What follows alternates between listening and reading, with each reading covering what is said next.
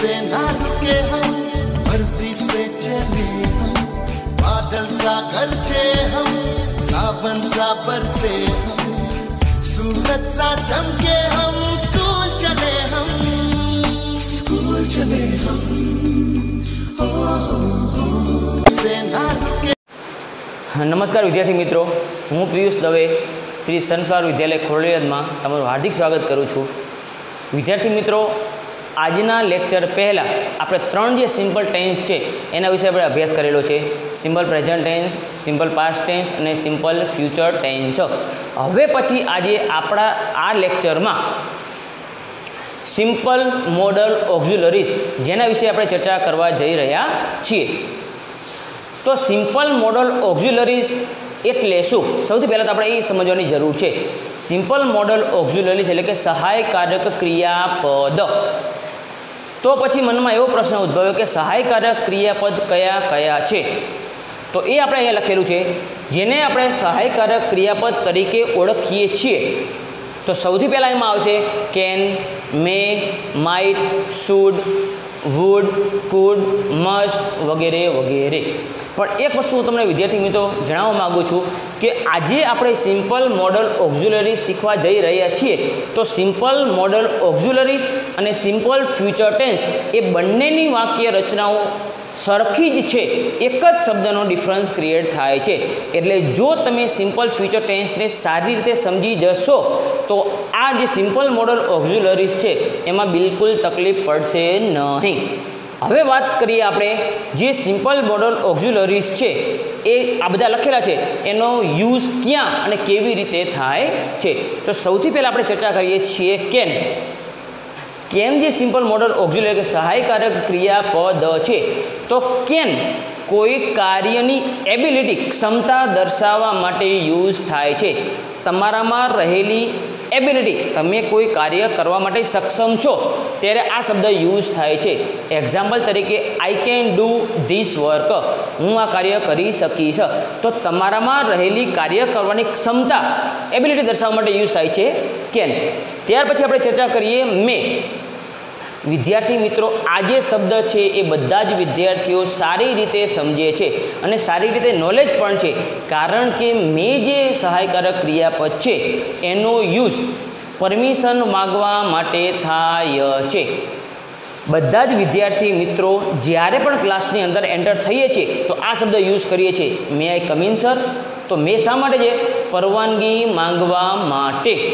ત્યાર પછી આપણે ચર્ચા કરીએ માઇટ। સંભાવના, શક્યતા દર્શાવવા માટે। કોઈ સંભાવના તમારે દર્શાવવાની છે। ઉદાહરણ તરીકે માનો કે તમે એવું કહો છો કે આજે શાયદ શક્યતા સાંજે વરસાદ આવવાની સંભાવના છે, તો કોઈ સંભાવના દર્શાવવા માટે માઇટ યુઝ થાય છે। ત્યાર પછીનો જે વર્ડ્સ છે શુડ। શુડ મોરલ એબિલિટી દર્શાવવા માટે યુઝ થાય છે। મોરલ એબિલિટી એટલે નૈતિક ફરજ। નૈતિક ફરજ એટલે એવી ફરજ કે જેમાં તમને કોઈ ફોર્સફુલી દબાણ કરી શકતું નથી। આપણે હ્યુમન બીંગ્સ છીએ, આપણી એવી ફરજો છે કે આપણે આવા કાર્ય કરવા જોઈએ। નૈતિક ફરજ, એમાં કોઈ ફોર્સફુલી તમને કહેતું નથી। ઉદાહરણ તરીકે we should help the poor people, આપણે ગરીબ માણસોની મદદ કરવી જોઈએ। We should follow the traffic rules, આપણે ટ્રાફિકના નિયમોનું પાલન કરવું જોઈએ, જે આપણી નૈતિક ફરજ છે। તો જ્યારે નૈતિક ફરજ દર્શાવવા માટે તમારે શુડ યુઝ કરી શકાય છે। પછીનો જે વર્ડ છે વુડ, કે જેને આપણે વિલનું ભૂતકાળ તરીકે ઓળખીએ છીએ, એ ઈચ્છા દર્શાવવા માટે વુડ યુઝ થાય છે। પરવાનગી માંગવા પર પણ યુઝ કરી શકીએ છીએ। ત્યાર પછીનો છે કુડ। જે રીતે આપણે આ જે કેન છે એ કેન વર્તમાનમાં તમે કોઈ કાર્ય કરવા માટે સક્ષમ છો, વર્તમાનમાં કોઈ કાર્ય કરવા માટે તમે સક્ષમ છો તો વર્તમાનમાં કેન યુઝ થાય છે, પરંતુ એ જ કાર્ય કરવા માટે તમે ભૂતકાળમાં સક્ષમ હતા ત્યારે યુઝ થાય છે કુડ। ઉદાહરણ તરીકે I could solve this sum, હું આ પ્રકારના દાખલા સોલ્વ કરી શકતો હતો। તો શુદ્ધ ગુજરાતી ટૂંકમાં આપણે સમજવું હોય તો વર્તમાનમાં કેન અને ભૂતકાળમાં કુડ। ત્યાર પછીનો શબ્દ છે મસ્ટ। મસ્ટ એટલે ફરજિયાતપણું, એમાં કોઈ પણ જાતની ક્યાંય બાંધછોડ આવતી નથી। You must follow the traffic rules, તમારે ફરજિયાત ટ્રાફિકના નિયમોનું પાલન કરવું જોઈએ, એમાં કોઈ બાંધછોડ હોતી નથી.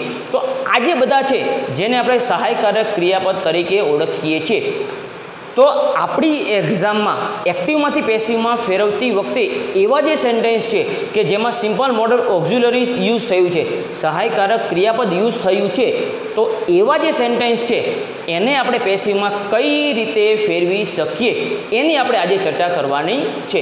પણ હજી એક વસ્તુ તમને રિમાઇન્ડ કરી દઉં વિદ્યાર્થી મિત્રો, કે આ વાક્ય રચના અને સાદા ભવિષ્યકાળની વાક્ય રચના બંને એકદમ સરખી જ છે. સાદા ભવિષ્યકાળમાં શેલ વિલ આવે છે, જ્યારે સિમ્પલ મોડલ ઓક્ઝિલરીઝમાં આ જે શબ્દ આપેલા છે એ શબ્દમાંથી કોઈ પણ એક શબ્દ યુઝ થયેલો હોય છે વાક્યને અનુસંધાને, પરંતુ વાક્ય રચના બંનેમાં સરખી હોય છે.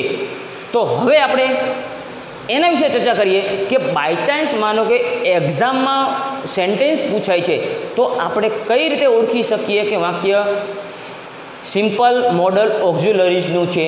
તો એના માટેની શોર્ટ કી એક જ છે, simple model auxiliaries plus V1. એટલે આ જે શબ્દ આપેલા છે, જે સહાયકારક ક્રિયાપદો છે એમાંથી કોઈ પણ એક સહાયકારક ક્રિયાપદ હોય પ્લસ એની સાથે ક્રિયાપદનું મૂળ રૂપ. આ જે છે એની શોર્ટ નિશાની છે. આ જે સહાયકારક ક્રિયાપદો આપેલા છે એ સહાયકારક ક્રિયાપદ આપેલું હોય અને એની સાથે ફરજિયાત V1 યુઝ થયેલું જોવા મળે છે. આ એની શોર્ટ કી. આપણે સાદા ભવિષ્યકાળમાં શીખ્યા હતા કે શેલ વિલ પ્લસ V1, તો સાદા ભવિષ્યકાળનું વાક્ય. તો આમાં શું યાદ રાખવાનું? Simple model auxiliaries plus V1. એને સરળતાથી સમજવું હોય તો સહાયકારક ક્રિયાપદ પ્લસ V1.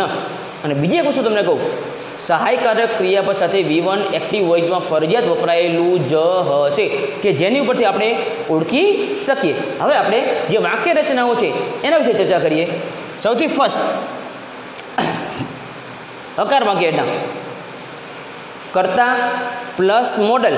વિદ્યાર્થી મિત્રો અહીં મેં ખાલી મોડલ જ લખેલું છે, અહીંયા તમારે શું સમજવાનું છે? Simple model auxiliaries.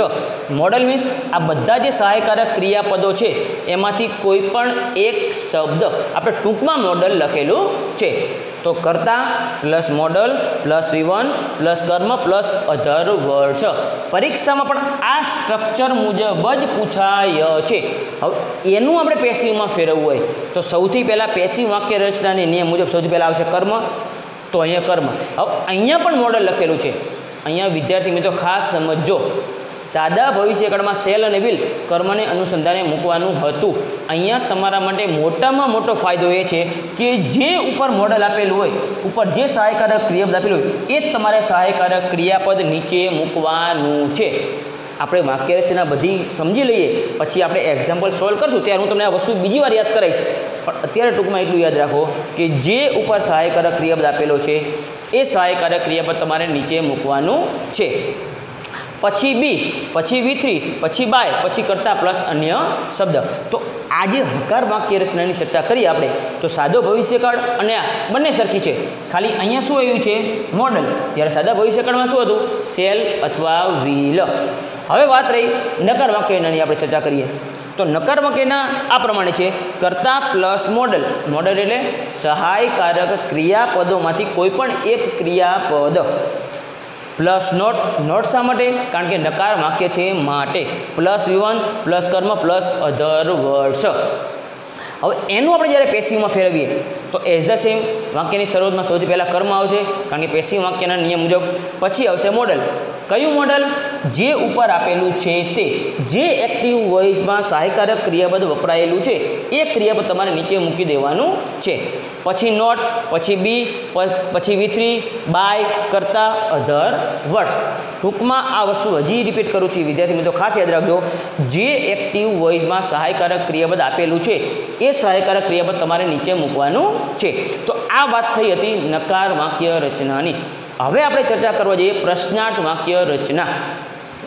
તો એમાં એઝ ધ સેમ પહેલી બીજી વાક્ય બે સરખી જ છે.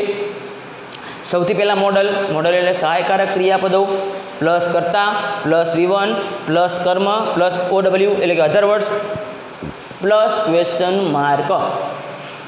એની પેસિવની ચર્ચા કરી તો સૌથી પહેલાં મોડલ પછી કર્મ, આમાં જે ઉપર મોડલ છે એ તમારે નીચે મૂકવાનું છે, એટલે કોઈ ચિંતા જેવું છે નહીં. પછી કર્મ, પછી બી plus V3 plus by plus કરતા plus OW plus question mark. તો આ એની પ્રશ્નાર્થ વાક્ય એની પહેલી વાક્યના થઈ જાય. તો આ અને બીજા નંબરની બંને સરખી જ આપણને જોવા મળે છે, કારણ કે આમાં W શબ્દ છે, આમાં W શબ્દ હોતો નથી. તો આપણે શું યાદ રાખવાનું છે, જે ઉપર W શબ્દ આપેલો છે એ તમારે નીચે મૂકી દેવાનું છે. આ નિયમ આપણે આગળના 3 કાર્ડમાં આપણે યાદ રાખ્યા હતા. WH પ્લસ મોડલ પ્લસ કરતા પ્લસ V1 પ્લસ કર્મ plus OW plus question mark. એની પેશીમાં ફેરવીએ તો એઝ ધ સેમ આપણે મળે છે. WHનું નીચે WH મૂકી દેવાનું, ઉપર જે મોડલ સહાયકારક ક્રિયાપદ છે એ તમારે નીચે મૂકી દેવાનું છે. પછી કર્મ છે, પછી બી V3 બાય કરતા અધર વર્ડ્સ. હજી વિદ્યાર્થી મિત્રો તમને એક હિન્ટ આપવા માગું છું, આ બંને વાક્ય રચનાઓ સરખી છે. આમાં WH નથી, આમાં WH છે. એટલે યાદ શું રાખવાનું છે, WH વાળું વાક્ય જે છે, જે W શબ્દ છે એ તમારે નીચે મૂકી દેવાનું છે. બાકી બંને વાક્ય રચનાઓ સરખી છે. હવે આના પછીની જે ત્રીજા નંબરની વાક્ય રચના છે, જે હુવાળી વાક્ય રચના છે, એના વિશે આપણે હવે ચર્ચા કરીએ. હવે વિદ્યાર્થી મિત્રો આપણે જે ત્રીજા નંબરની વાક્ય રચના હતી કે જેની શરૂઆત હુથી થાય છે એના વિશે ચર્ચા કરીએ. તો સૌથી પહેલાં હુ પ્લસ મોડલ એટલે કે સહાયકારક ક્રિયાપદ, પછી V1 કર્મ અધર વર્ડ્સ પ્લસ ક્વેશ્ચન માર્ક. આ વસ્તુ યાદ રાખવાની વિદ્યાર્થી મિત્રો, મોડલ સાથે સહાયકારક ક્રિયાપદ સાથે ફરજિયાત V1 જ યુઝ થાય છે એક્ટિવ વોઇસમાં. હવે એની આપણે જ્યારે પેસિવમાં ફેરવીએ છીએ તો એના વિશે ચર્ચા કરીએ. તો સૌથી પહેલાં હું છે એટલા માટે બાય હુમ. કોઈ પણ કારનું વાક્ય હોય, હુંથી પૂછાણું હોય તો આ એક વસ્તુ તો મગજમાં ફિક્સ કરી જ લેવાની કે હુવાળું વાક્ય હોય એની પેસિવમાં ફેરવીએ છીએ તો બાય હુમથી શરૂઆત થાય છે. ત્યાર પછી મોડલ, ઉપરના વાક્યમાં જે સહાયકારક ક્રિયાપદ આપેલું છે એ એઝ ધ સેમ. પછી છે કર્મ, પછી બી પ્લસ V3 અધર વર્ડ્સ. તો અહીંયા બાયું આવેલું હોય છે તો પછી બાયું મૂકવાની જરૂર રહેતી નથી, જે વિદ્યાર્થી મિત્રો મોટા ભાગે ભૂલ કરે છે. આ વાત કરી આપણે બધા વાક્ય રચનાની વાત કરી. હવે વિદ્યાર્થી મિત્રો જે એક્ઝામમાં જે પ્રકારના સેન્ટેન્સ પૂછાય છે સિમ્પલ મોડલ ઓક્ઝ્યુલરીઝના, એના વિશે આપણે હવે ચર્ચા કરવાની છે કે જેથી ભવિષ્યમાં આપણે એક્ઝામમાં આ પ્રકારના કોઈ પણ એક્ઝામ્પલ પૂછાય તો આપણને તકલીફ પડે નહીં. પહેલી વસ્તુ, જો ફર્સ્ટ સેન્ટેન્સ છે સોનલ કેન સ્પીક મરાઠી વેલ. હવે અત્યારે હું તમને એક જ વસ્તુ કહીશ, દર વખતના નિયમ મુજબ વાક્યને કઈ રીતે ઓળખવાનું. તો આમાં એટલે કે સિમ્પલ મોડલ ઓક્ઝિલરી વર્બનું જે વાક્ય છે એટલે કે સહાયકારક ક્રિયાપદનું જે વાક્ય છે એને ઓળખવાની એક જ નિશાની, સહાયકારક ક્રિયાપદ પ્લસ V1. તો અહીંયા કોઈ પણ જાતનું સહાયકારક ક્રિયાપદ આપેલું હોય તો એ આપણને ખબર પડે, અને એની સાથે V1 હોય તો ખબર પડે કે સાદા સહાયકારક ક્રિયાપદનું વાક્ય છે. તો એને હવે આપણે પેસિવમાં કઈ રીતે ફેરવવાનું છે, વાક્ય રચના બધી જ સરખી છે. તો સૌથી પહેલાં શરૂઆત કરશું કર્મથી. સોનલ કેન સ્પીક મરાઠી વેલ. તો એમાં સૌથી પહેલાં આપણે કર્મ લખવાનું છે જે છે મરાઠી. તો દરેકે દરેક પેસિવ વાક્ય રચનાના નિયમ મુજબ સૌથી પહેલાં આપણે લખશું કર્મ કે જે મરાઠી છે.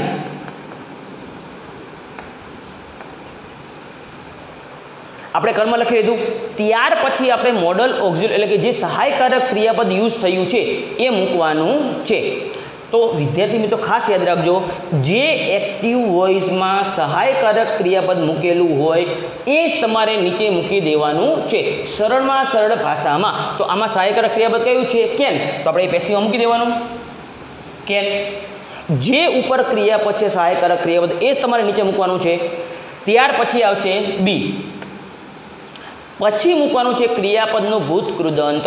જો સ્પીક છે, speak, spoke, spoken, V1 V2 V3. તો સ્પીક V1 છે એનું V3 શું થશે, સ્પોકન. પછી આપણે મૂકવાનું છે સ્પોકન V3. પછી મૂકવાનું છે બાય, અને પછી કરતા. તો કરતા કોણ છે, સોનલ. પછી અધર વર્ડ્સ આમાં આપેલા છે વેન, ફૂલ સ્ટોપ. જો વિદ્યાર્થી મિત્રો હજી તમને કહું છું, એક્ટિવ વોઇસમાં જે સહાયકારક ક્રિયાપદ છે એ જ તમારે પેસિવ વોઇસમાં મૂકવાનું છે. હવે એના પછીના વાક્યની આપણે ચર્ચા કરીએ. We should always follow the rules. આપણે હંમેશા નિયમોનું પાલન કરવું જોઈએ. તો આ એક્ઝામમાં વાક્ય પૂછે છે એક્ઝામ્પલ, તો શુડ પ્લસ V1 આ યાદ રાખવાનું છે કે આપણને ખબર પડે કે સહાયકારક ક્રિયાપદવાળું વાક્ય છે. હવે આપણે એને પેસિવમાં ફેરવ્યું તો નિયમ અનુસંધાને સૌથી પહેલાં મૂકવાનું છે કર્મ. તો આમાં શું છે? ધ રૂલ્સ કર્મ છે. તો એને આપણે પહેલાં વાક્યની શરૂઆતમાં મૂકશું ધ રૂલ્સ. હવે નિયમ અનુસંધાને જે એક્ટિવમાં સહાયકારક ક્રિયા પછી આપણે નીચે મૂકવાનું છે. એટલે અહીંયા શુડ આપેલું છે તો શુડનું શુડ, પછી મૂકવાનું છે બી, પછી અહીંયા અધર વર્ડ્સ છે તો અધર વર્ડ્સ આપણે ત્યાં મૂકી દેવાનું. ફોલોવનું V3 ફોલોવડ, પછી મૂકવાનું છે બાય. બાય મૂક્યા પછી આ જે કર્તા છે એ તમારે મૂકવાનું છે, પણ અહીંયા વી છે તો વીમાંથી તમારે ફરજિયાત કર્મ વિભક્તિમાં ફેરવવું પડે. શું થઈ જશે બાયનું? સ. ઇન કેસ આ જે ઓલવેઝ વર્ડ છે તમે ફોલો પછી મૂકો છો તો પણ એમાં કોઈ ચેન્જીસ થતું નથી. એના હિસાબે એક્ઝામમાં કોઈ માર્કમાં ફેર પડતો નથી.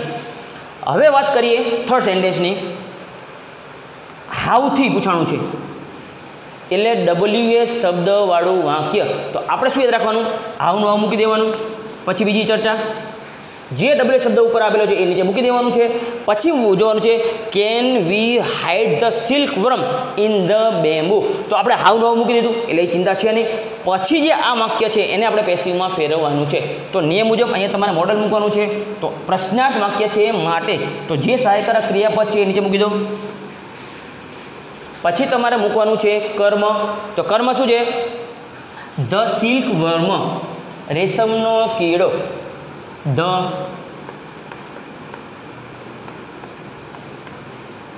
હજી વિદ્યાર્થીને સમજો આવું શા માટે આપણે મૂક્યું? WS થી પૂછાણું વાક્ય છે માટે. પછી મોડલ, પછી કર્મ, પછી મૂકવાનું છે બી, પછી તમારે મૂકવાનું છે V3. તો હાઇડ છે, hide, hid, hidden. V1 V2 V3 પછી મૂકવાનું છે બાય, નિયમના અનુસંધાને. પછી અહીંયા વી આપેલું છે તો બાય પછી તમે વી મૂકી શકો નહીં, એની તમારે કર્મ વિભક્તિ મૂકવી પડે. અને પછી અધર વર્ડ્સ છે ઇન ધ બેમ્બુ.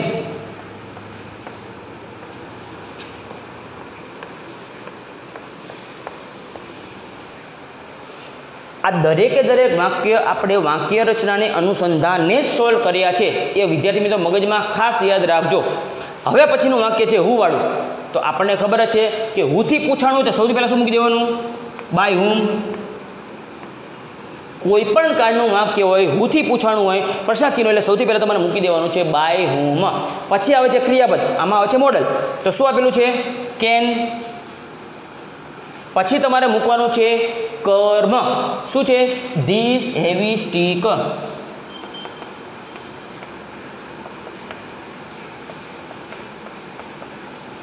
પછી મૂકવાનું છે આપણે વાક્ય રચના અનુસંધાને બી. અને પછી તમારે લાસ્ટમાં લખવાનું છે ક્રિયાપદનું ભૂત કૃદંતનું રૂપ. Brick, broke, broken. V1 V2 V3.